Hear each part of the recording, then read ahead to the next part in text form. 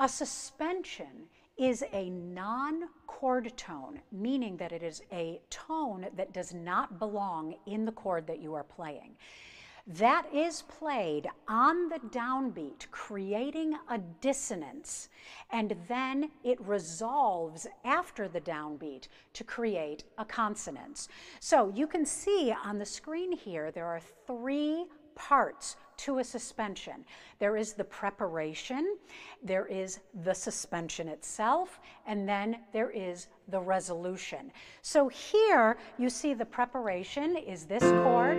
Now to go into the suspension, what I'm going to do is I'm going to keep that top note from the preparation playing into the next chord, creating a dissonance on the downbeat, and then that suspension resolves right after the downbeat, creating a consonance.